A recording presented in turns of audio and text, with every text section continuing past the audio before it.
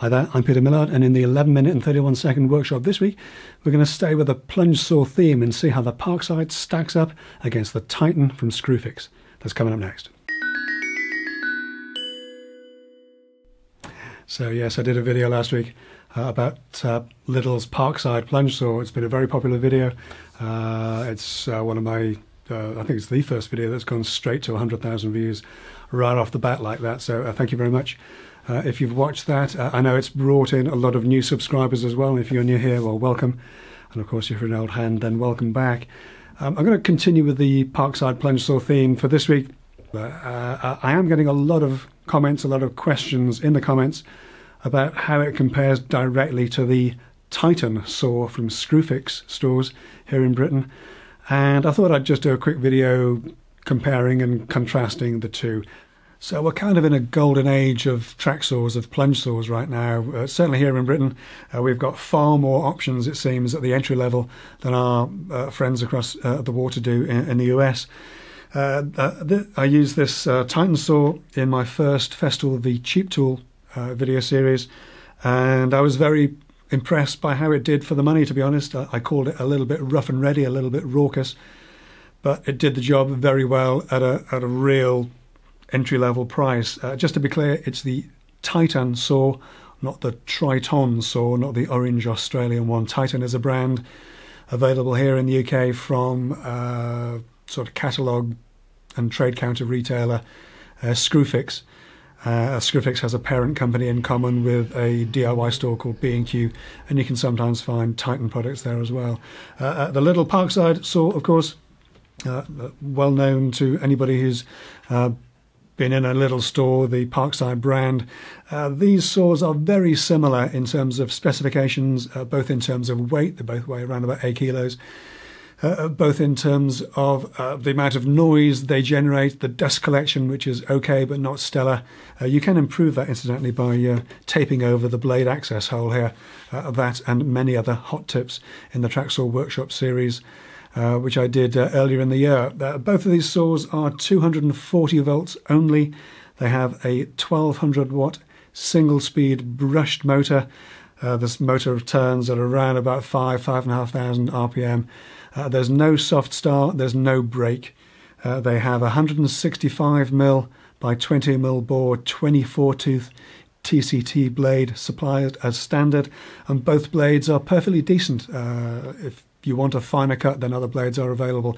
It's the same size blade as the DeWalt and Makita and Triton saws use, so blades are available from them, as well as from all the usual third parties, Keyblades and Fixings, Trend, Axminster, Freud Pro, all the usual suspects have a blade of this size. Neither saw has a riving knife, so you need to take a little bit of care if you're ripping natural timbers that the kerf doesn't close up and pinch the blade. But otherwise, both saws are extremely capable entry-level plunge saws. The Titan does have a couple of special features. The Titan saw has a couple of special features not available on the Lidl Parkside. It has the facility to do a scoring cut, a 2.5mm shallow pass, which is very useful if you're cutting cross grain in higher quality birch ply, for example, or veneered boards. It has an anti-kickback feature, which you can't permanently disengage, which drove me nuts. I would not condone removing a safety feature of any kind. However, I took mine off within a couple of days of getting this saw because it was driving me crazy. And it also has a little anti-tipping foot, like the Makita saw, that prevents the saw tipping over on its side after you've, or before or after you've made a bevel cut.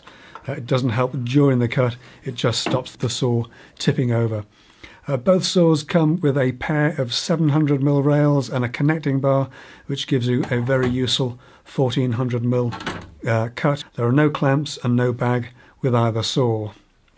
The Titan rails are very similar to the Makita rails.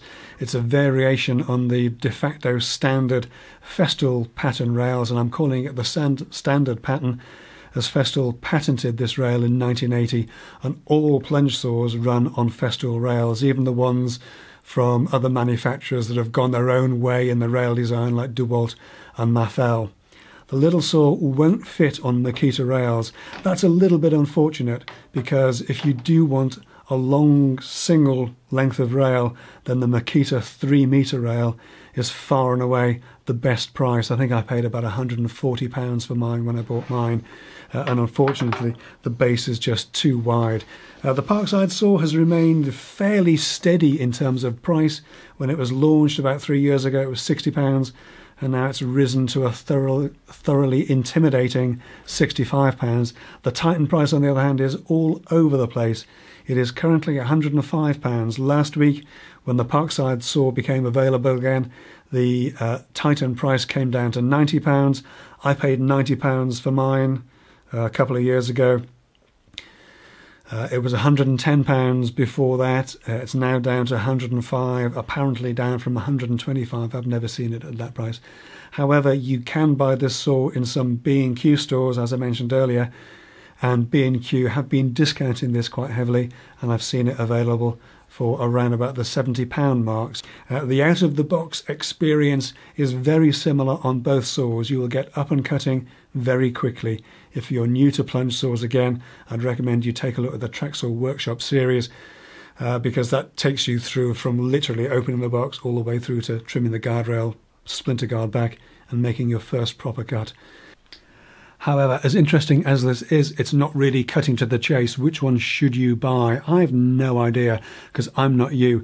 I'll tell you which one I would buy though.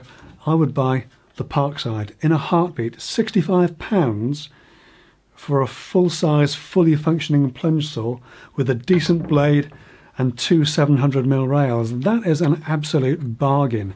I would buy that. I would join those rails together, and I would use it for my crosscuts. If I needed to do a rip cut, then I would move those rails up along the cut carefully and just make a long cut that way. When I've got enough coin together, I'd buy the Evolution ST2800 rail set, and that will give you all the bases covered. Oops.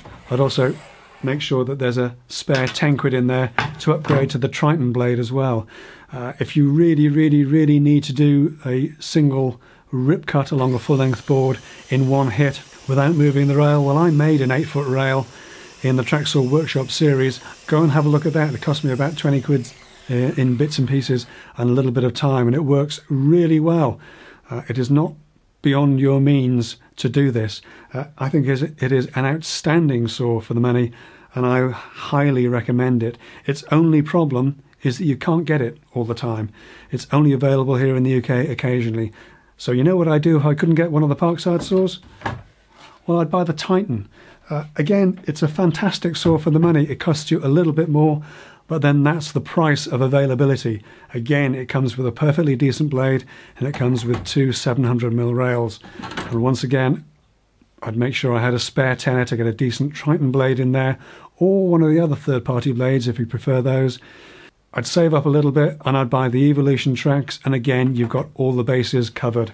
Go in that way, assuming you pay full price on this rather than a knockdown special at B&Q, then that setup with the Titan saw is going to cost you a little bit more. But as I said earlier on, that's the price you pay for availability. Either of these saws are outstanding value for money at either of the price points. And I'm going to leave it there for today. Thank you so much for watching. Now, there'll be more on those Evolution guardrails and that guardrail package in a future video, and of course the best way not to miss one of my future videos is to subscribe to the channel. And if you do subscribe, well, it's probably worth hitting that bell, then hopefully you'll be notified whenever I put up something new, or perhaps whenever YouTube decides to tell you about it, because it's a little bit flaky, to be perfectly honest. I want to give a shout out to all of my Patreon supporters, without whose support it would be very hard to keep the lights on here. And what do you know, there's a link down in the video description below to support me through Patreon, and if Patreon isn't your thing, well, there's also a link where you can make direct donations to the channel, and thank you so much to everybody who does just that. There are also links in the video description to the majority of products that have been used in this video, and many of those will be affiliate links. That's also a way for you to support the channel at no cost to yourselves. But that's it for this week. Thank you so much for watching. I'll see you next time. Take care.